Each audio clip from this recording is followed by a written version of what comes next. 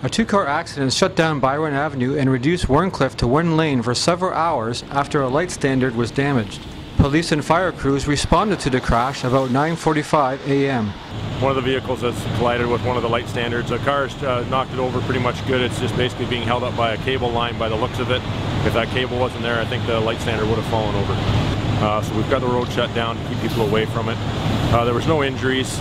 They've been checked out by ambulance. Ambulance felt they were fine. For the London Free Press, I'm Maurice Lamont.